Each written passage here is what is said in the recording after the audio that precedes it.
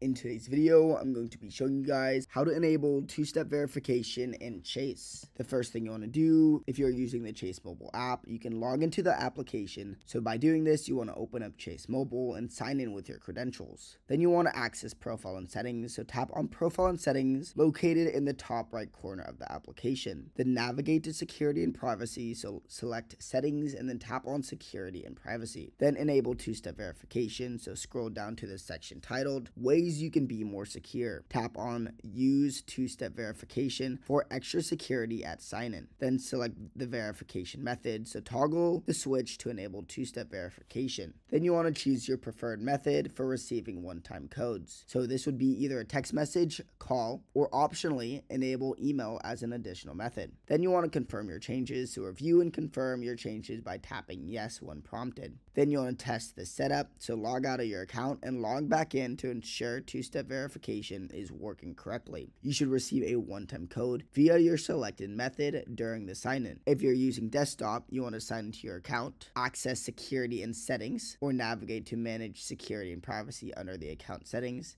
then enable extra security at sign-in. So locate the section titled Ways You Can Be More Secure. Select two-step verification for extra security at sign-in. Then choose your verification methods, save your preferences, and then verify the sign-up. Some important notes is that Chase primarily uses SMS or phone calls for 2FA, which may have vulnerabilities like SAM swapping attacks.